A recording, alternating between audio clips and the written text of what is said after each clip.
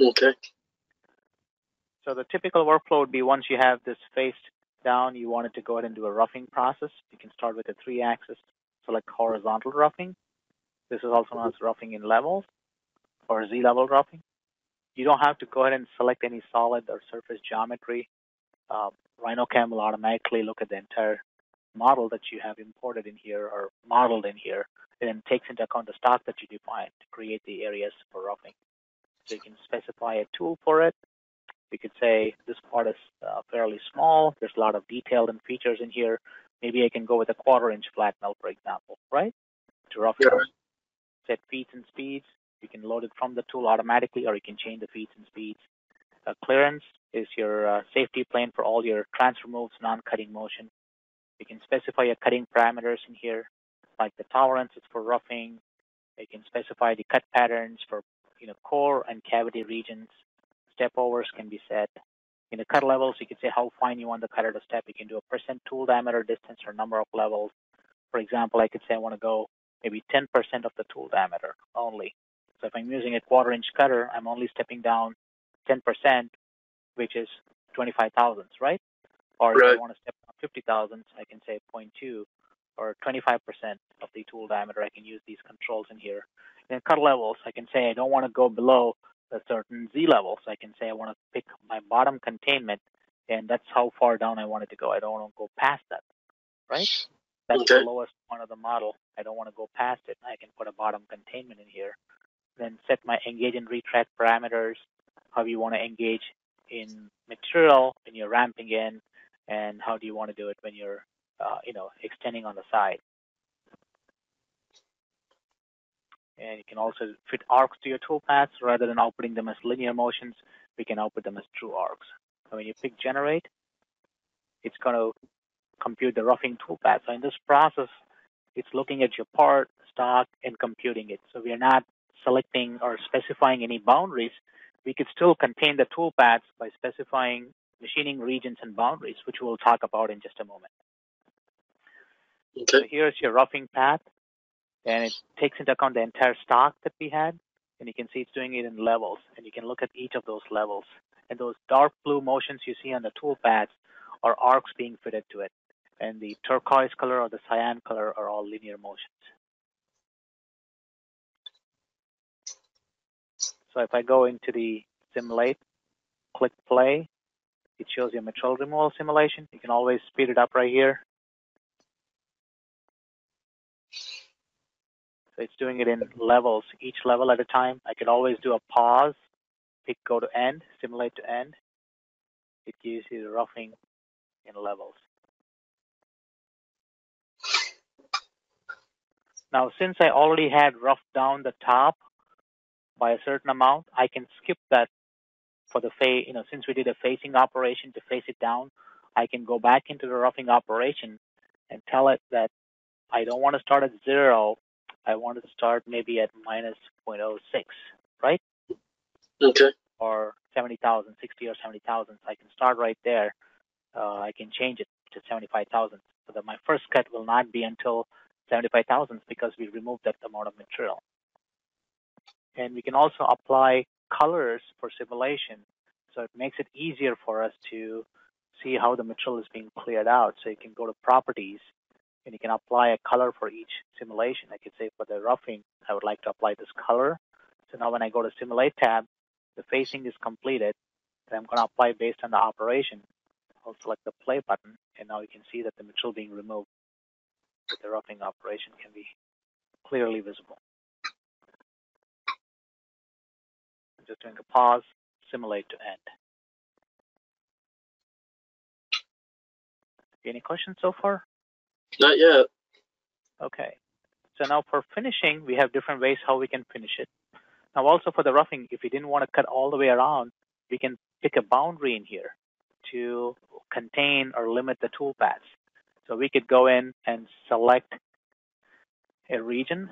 One of the ways we could do it in Rhino is using in the layers, I can insert a new layer so the boundary can go on a different layer. And Rhino has a command called mesh outline. I can just pick this mesh right here.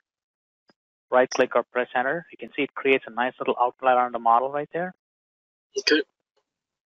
So now I can take this outline. I can offset this outline boundary a little bit by a small distance. Maybe I could say I want to go maybe by a 1/4 inch offset, or maybe 0.200 thousandths, and then offset it.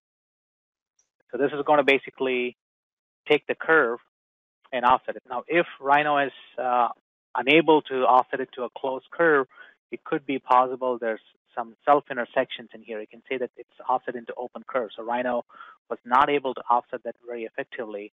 So what we could do is take this curve, we can make a copy of that, and then we can rebuild one of these curves in Rhino to smoothen it out. You can see there is about 2,600 points.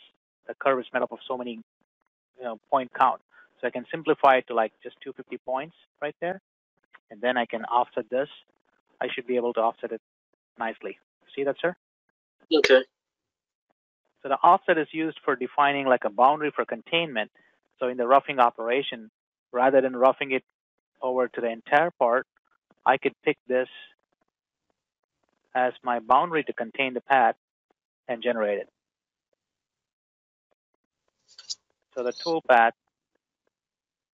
is going to be contained to that area only.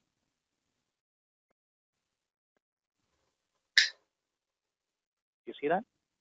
Yep. So if you wanted to add a facing operation, so I can make a copy of this facing operation in here, and I could select the facing operation to have the extent of the stock that we had defined, which was 8 by 14, so which could be a rectangle that we can define 8 by 14. Now I can create a second facing operation to quickly clear this material out by just picking these two boundaries in here. And then I can select a tool for it, the 3/4 inch tool, and then in the roughing, I can specify to do like an offset cut pattern. And I can choose to go from the top, which is going to be 0, down to the depth, maybe like go down to like 1/2 inch deep, right? And then generate that. So in one operation, I can basically, make my machining workflow much more efficient. And then this could be our next operation to rough it out in here. Okay.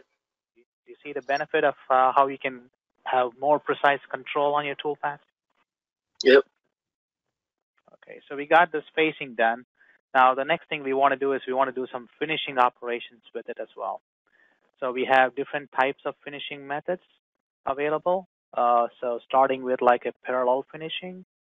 This would be also similar to what some systems call it like a planar finishing, or it basically follows the 3D geometry, and it can cut in different direction of cut, angle of cut. So either cutting it parallel to the X or Y, or any angle like 45 and stuff like that. So you can pick a tool for it. So typically you would want to go with like a ball mill.